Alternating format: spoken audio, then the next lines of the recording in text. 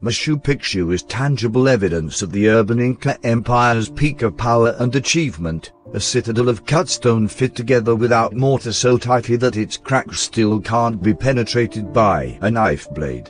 The ruins lie on a high ridge, surrounded on three sides by the windy, turbulent Urubamba River some 2,000 feet below. The site's buildings, walls, terraces, and ramps reclaim the steep mountainous terrain and make the city blend naturally into the rocky escarpments on which it is situated.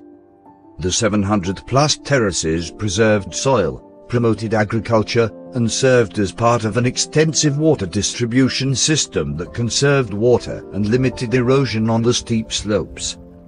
In 1911, a Peruvian guide led Yale professor Hiram Bingham up a steep mountainside and into the history books as the first Western scholar to lay eyes on the lost city of Machu Picchu.